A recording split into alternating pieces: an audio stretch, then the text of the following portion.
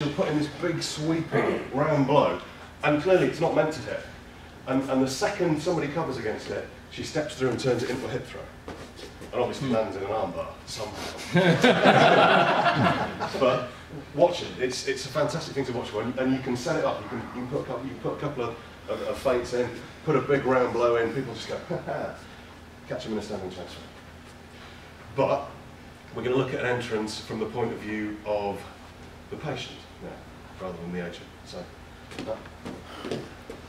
we're going to look at the first deflection, the single time counterpunch that we did in my class yesterday.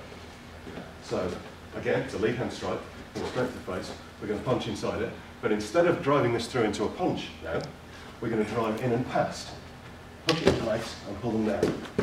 And what we're using is our body weight to bring them down. We've got our head up against their head. We've got a bit of control. Bang, bang, push. Okay?